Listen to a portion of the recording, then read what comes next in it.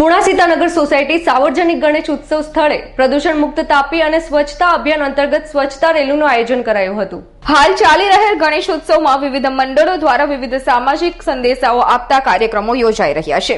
ત્યારે પુણા સીતાનગર ચોક સાર્વજનિક ગણેશ ઉત્સવ સ્થળે પ્રદૂષણ મુક્ત તાપી અને સ્વચ્છતા અભિયાન અંતર્ગત માતીની પ્રતિમાની આરતી સાથે પુણા વિસ્તારમાં સ્વચ્છતા રેલી યોજાઈ હતી, જેમાં સ્થાનિક કોંગ્રેસના નગરસેવકો જેમાં દિનેશ સાવલિયા, ડોક્ટર ચારુલબેન કસવાડા, અરુણાબેન ડાવરા સહિતનાઓ જોડાયા હતા।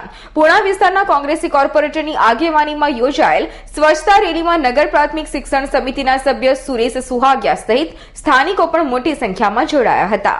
Bureau report, Surat.